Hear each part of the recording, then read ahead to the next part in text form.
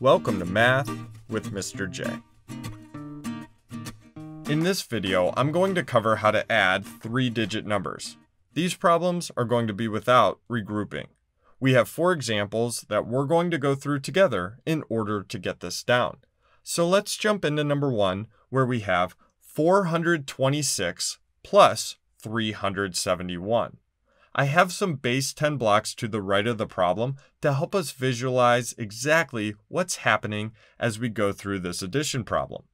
Now when we add, we always start with the ones place, so 6 plus 1. We can see that right here. 6 ones plus 1 1.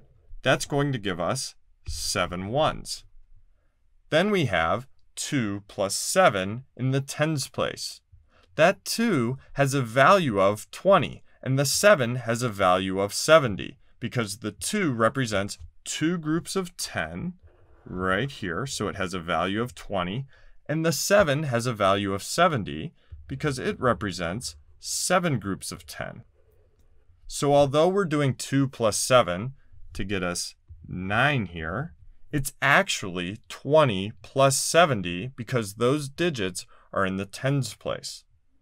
Now we end with the hundreds place. So we have 4 plus 3. The 4 represents 4 groups of 100, so it has a value of 400, plus 3 groups of 100, which has a value of 300.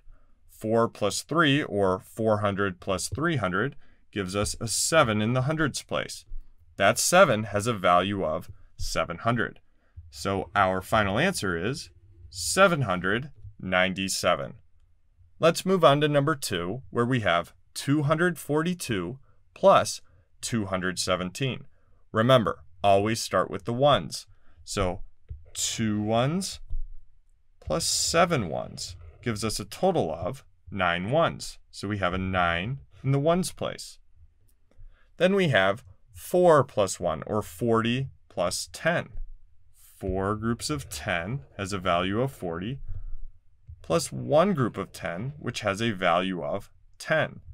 So that's going to give us a 5 in the tens place. 4 plus 1 is 5, or 40 plus 10 is 50. That 5 is in the tens place, so it has a value of 50. And then lastly, the hundreds place.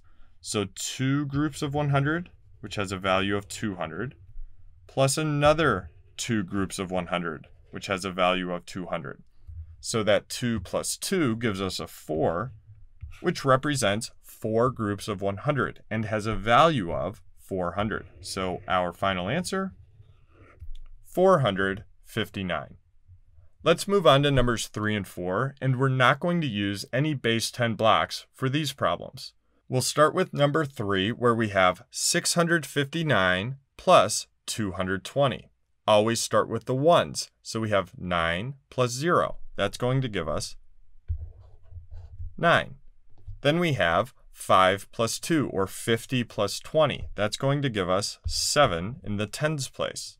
And then lastly, in the hundreds place, 600 plus 200, or 6 plus 2, gives us an 8 in the hundreds place. Our final answer is 879. And then lastly, we have number 4, 324 plus 212. We'll start with the ones. 4 plus 2 is 6. Then we have the tens. 20 plus 10, or 2 plus 1 in the tens place gives us a 3 in the tens place, which has a value of 30. And then lastly, 3 plus 2, which is actually 300 plus 200.